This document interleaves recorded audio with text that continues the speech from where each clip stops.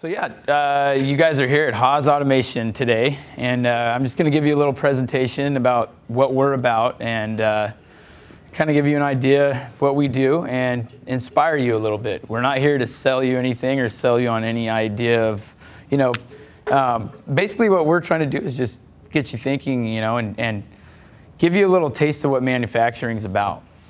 Honestly, I happen to be, I just came back from school one afternoon and saw this show called Monster Garage, and I was just like, whoa, okay, this is cool. So I kind of started paying attention to what was going on this show, and I realized, the cool things you could make with your hands and with the right tools also. I mean, it's limitless, So anyway, long story short, from that day forward, I was really, really interested in manufacturing, and I started taking a liking to working with my dad and welding and things like that. And eventually, I kind of caught up, and I was just like, well, this is fun, this is good, this is great, but what else is there out there? And I remember this machine shop we used to go to. It was a pretty large machine shop, but they didn't have that many guys there, and basically, we would always go in and we would have these parts made. And I thought, man, if I could learn how to make these parts, we could save ourselves a lot of money, and make some money at the same time. And so I got a job there, and I started working for these people, and they taught me a lot of great things. And then I saw these CNC machines in there. I was running a manual machine. I ran a saw for a long time. I ran a broom sometimes. I did whatever I could. Eventually, I worked my way up onto running a mill and a lathe. I'll explain what those are later. Then I saw the CNC machines, and then I realized, what, if I'm going to take this any further, I got to get some education. So anyway, I went to school. I only went through a 2-year program. It was a technical program at a community college, and that kind of just shot me right into CNC manufacturing, and eventually I ended up here as an apprentice, and I've been here for almost 2 years now, and Haas has been really good to me, and they've taught me a lot, and I mean, I've just completely went leaps and bounds from where I started. So that's a little bit about me, a little bit about Haas. Okay, we're the largest CNC machine tool builder in the Western world. I mean, that's a lot to say. At one time, Japan was pretty much one of the few, that was pretty much it. You'd either get a Japanese machine, a German machine. There was hardly any American-made CNC machines. This is what we make here. This is just a taste of what we make, really. This right here is a VF1. This is a mill. It's kind of what I was talking about a little bit ago. This right here does, it's like a drill press basically, but you can also cut directionally like this, right, left, and back and forth. You can cut slots and all kinds of stuff. This is a lathe. You actually put the part in the machine and you turn it down. But we've gotten really advanced with that kind of stuff, and you can do a lot more with a lathe now, and you can also do a lot more with a mill.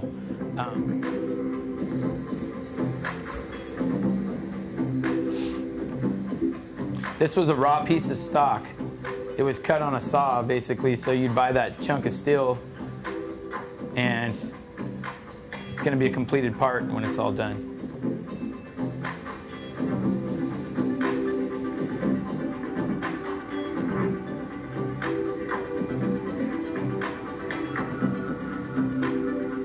That's actually cutting threads, like what you'd turn a fastener, same thing.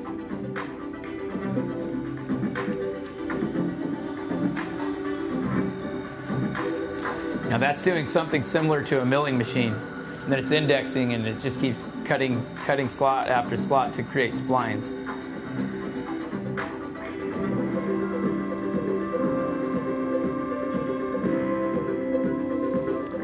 This completed part here would be like a yoke, something that might connect to like a transmission or whatever. Okay, there's a lot of H-Techs in the US. You'll see the next slide, like 1172. what that means for you guys is just about, I wouldn't say all the community colleges around, but there's a lot of colleges that have an H-Tech program in it, which means that you can go and apply and get into this program, and you can learn how to program our machines, become a machinist, and so forth. And you don't have to become a machinist here. I mean, you guys could do anything. You could be an engineer. You can work with computers. You can, I mean, there's just, it's endless, you know.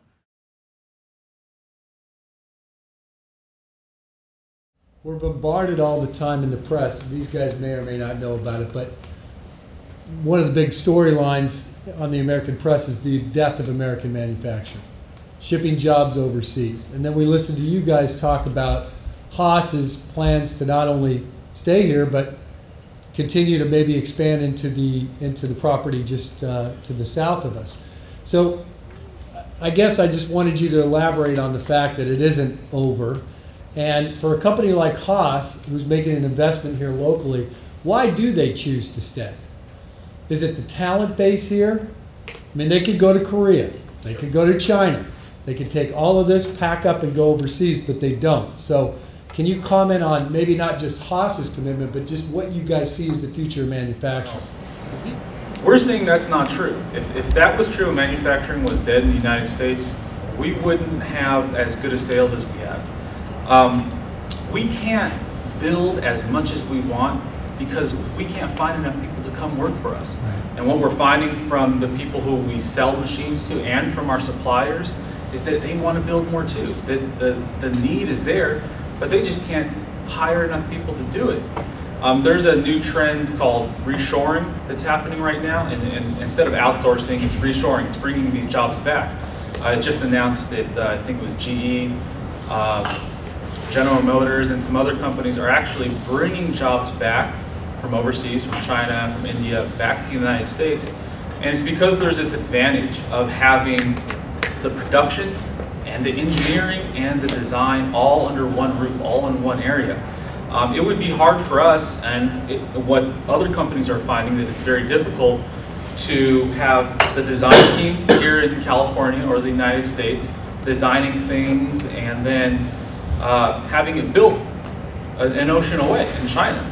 What happens if there's a problem? What happens if the designers or the manufacturing engineers want to go downstairs and see how their design is working and tinker on it and improve on it? It's very difficult having multiple locations for design, for engineering, and for production.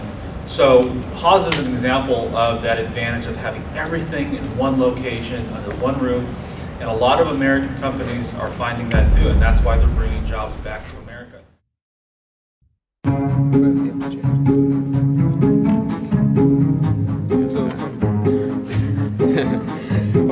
Did we decide, are we doing the centralized then? Or? Yeah, so this is going to be attached. We don't have enough series. No, because we brought 3 of those. I did. Is it? It's not. Did Will just take this Oh, I one? found it.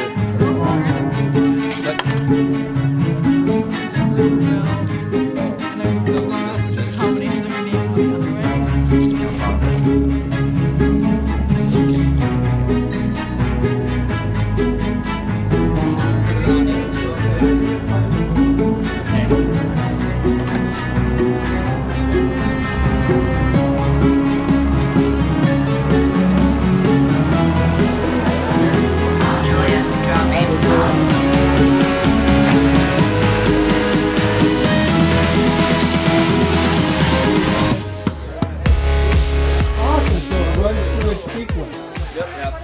Test out all the different functions of it. You know, we get this wheel spinning, we get this lever moving, and we test its turning function and all those sorts of things just to make sure that it's so that we know what, you know, how to program each thing and that each thing is working correctly. How are you actually programming it? There's a computer chip in there that you can kind of give it its sequence to? There's a module right here, and there's a way we can plug that right into the computer. And for this specific robot, there's a programming language that is provided by Vex, which is the type of robot that it is. And there's a programming language that we had to play around with and figure out how to actually program it. And With the servos and the motors to do what you wanted to do. It took a little bit of time to figure out what everything did and how it worked, but and then so then we just plug it in, and then as soon as we unplug it, the code is set in there until we plug it back in and change the code. So when it powers up, it goes through its sequence. Yep. We should make sure we turn it I on. did. Okay. Thank you, guys. Very good. Thank you. Talk a little bit about why did you guys get involved in the Robot Club here at Rio Mesa? Well, actually, what happened was we started off. It was me, Roman, and another one who's at a tennis meeting right now, and we got really into engineering because we went through an engineering program off at the base around where we live, and so we just decided we wanted to do something that kind of at school and bring other people around. And when we started telling our teachers about it, our teacher, Mr. Seidel, told us about the robotics club, and none of us had ever actually done that before. So like, oh, that seems kind of cool, and we could integrate that, and that way we could get more people to come for the engineering and robotics club. And kind of from it actually just morphed into the robotics club essentially, and that's how we got into it, and we just love it so my much. brother is a mechanical engineer, and I was kind of wanted to know a little bit more about like what my brother did, so I decided to join this club, and then we got into the robotics. So I thought that was pretty cool. Because we're all really interested in the computer sciences, so like programming, and we three took the computer programming class that we have here at school last year, and we thought that was really cool. So when RJ and Roman said that they were going to do this whole robotics club thing where we're going to build robots, and we're going to enter them in competitions and program them to do different things, we were really excited. My plans are to go to a 4-year university and study electrical engineering. Outstanding. And? I want to do the same thing, but I want to study computer science. Perfect. Oh, I'm going to a 4-year university to study zoology or animal biology. Beautiful. So just like Drew, I plan on going to a 4-year university and studying something in computer science. I plan on going to a 4-year university studying computer science as well. I am too, but I'd also do computer engineering. Fantastic. And I plan on studying electrical engineering. Very good. And your experience here at Rio Mesa, I am an old Spartan myself, class of '83. You guys are all going off to college. That's fantastic. You feel like you got a good education here? Yes. This place prepared you for the future? Definitely. Yeah. Very good. Well, that's good to hear. Thank you, guys.